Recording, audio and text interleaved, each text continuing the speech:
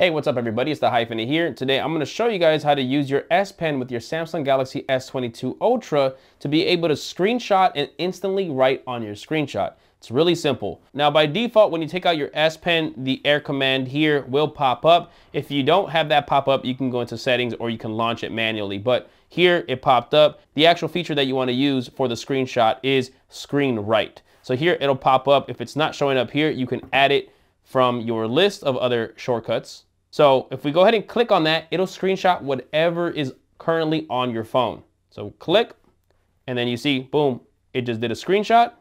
Now, when you do the screenshot, it does not screenshot your actual buttons at the bottom, nor does it screenshot the top that has the time or any notifications, which I actually kind of like because normally when I do a screenshot manually without the S Pen, it'll actually show everything, including the bottom buttons and all the top information. With or without the S Pen, you can actually go ahead and crop your image.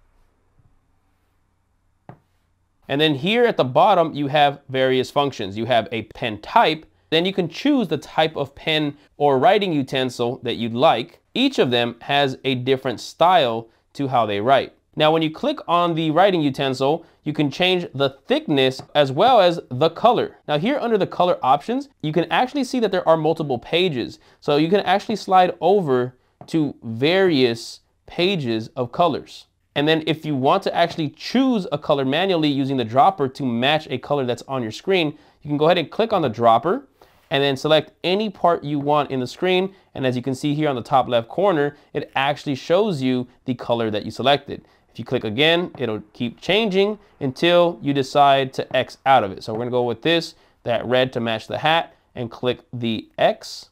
And now if I click anywhere on the screen, it's gonna write. Now here you can see that it's kind of see-through. That's because I'm using a pencil, which is not super dark. But if I go to the pen, X out of that, this does not have any transparency to it whatsoever. You can draw and write whatever you want. If you made a mistake, you can undo. If you want to redo, click the forward arrow. If you want to erase anything, click the eraser, and you can erase sections.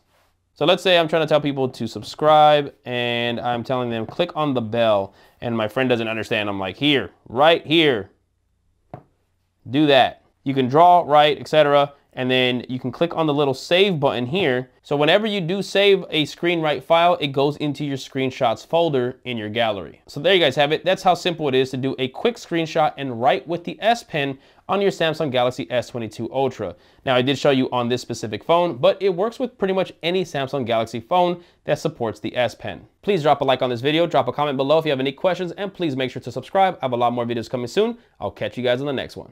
Peace.